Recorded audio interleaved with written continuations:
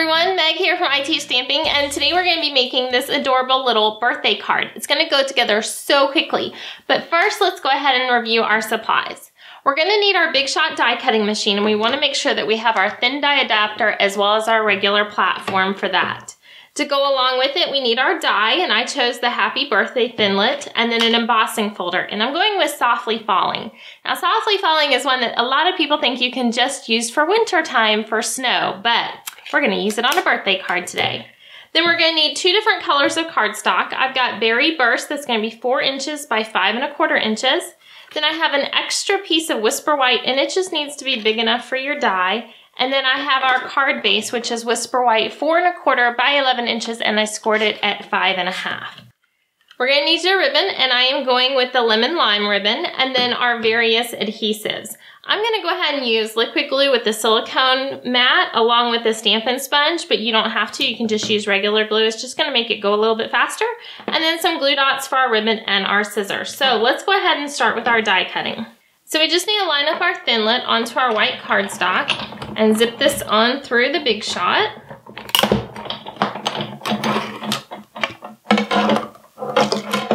And then that is going to give us our sentiment for our card, and I can use my brush to pop this out, or I can just go ahead and peel it out with my fingers. There we go. Okay, so we have that, and then next we're going to want to move our thin die adapter out of the way.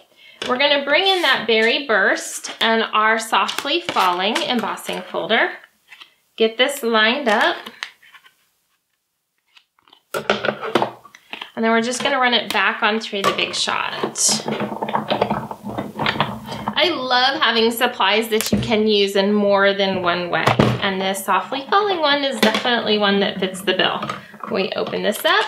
We have that fabulous texture there. So it definitely can be snow, but it can also be whatever else you want.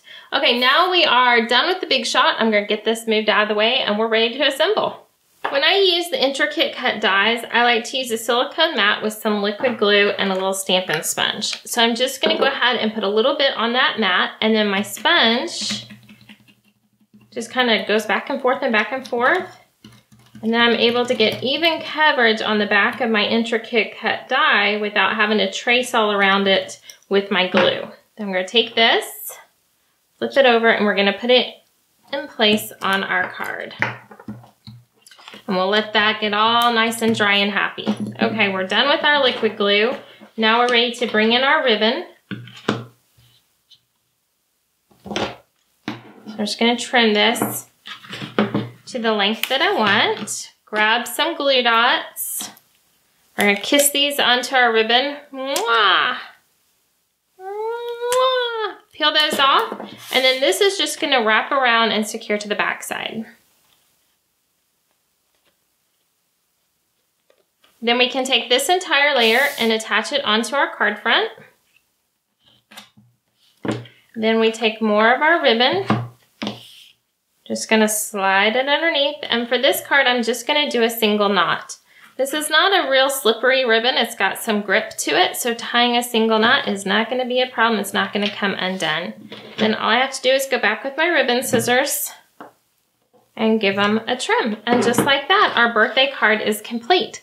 So I hope you enjoyed learning how to make this card. As you saw, it goes together in minutes as long as you have the right supplies. So in the description of the video below is going to have a link to where you can find all the supplies as well as get them ordered.